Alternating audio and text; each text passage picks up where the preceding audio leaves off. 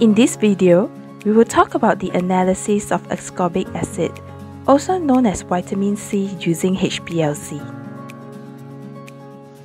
Banana has long known to be a superfood.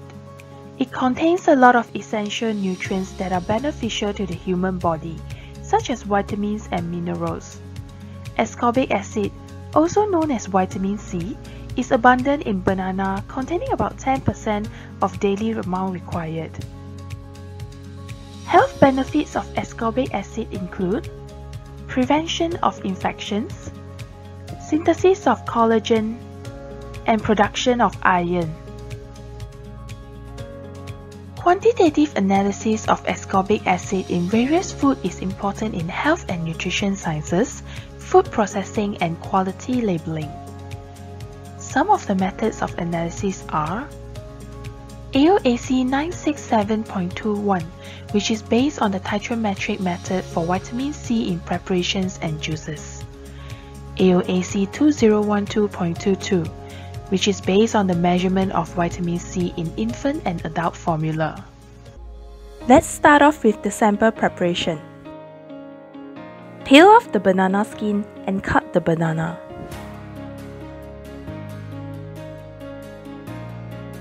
Weigh the cut banana into a centrifuge tube. Add in a mixture of acetic acid, metaphosphoric acid, and TCEP into the sample. TCEP is important in the extraction process. Ascorbic acid is easily oxidized into dehydroascorbic acid. TCEP helps to reduce dehydroascorbic acid into ascorbic acid. Vortex the sample mixture.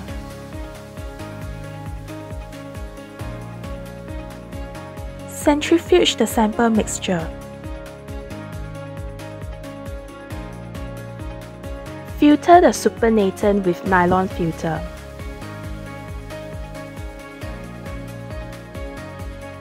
Dilute the filtered solution.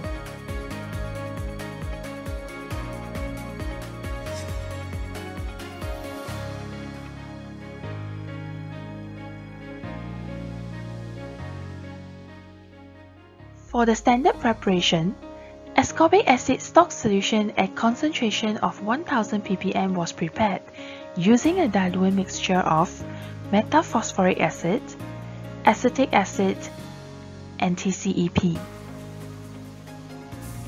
The stock solution was diluted to 7 different concentrations as working standards using the same diluent as the stock solution.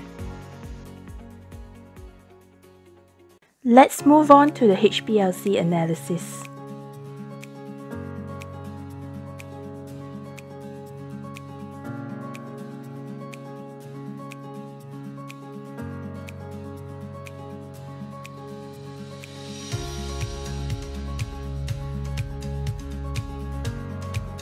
Load the samples into the HPLC system.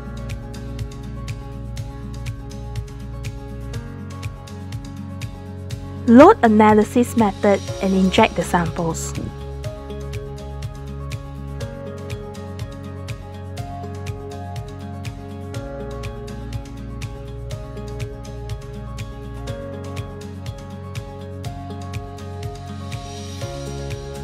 A calibration curve is built with an ascorbic acid concentration ranging from 0.1 ppm to 10 ppm.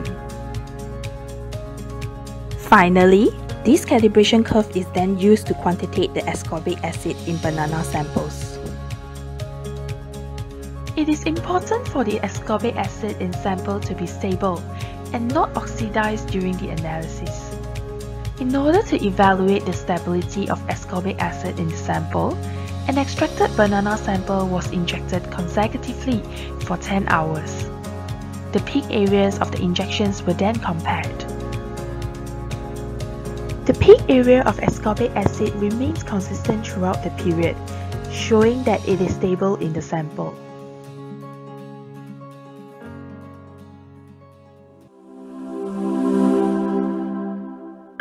Excellence in science. Shimadzu.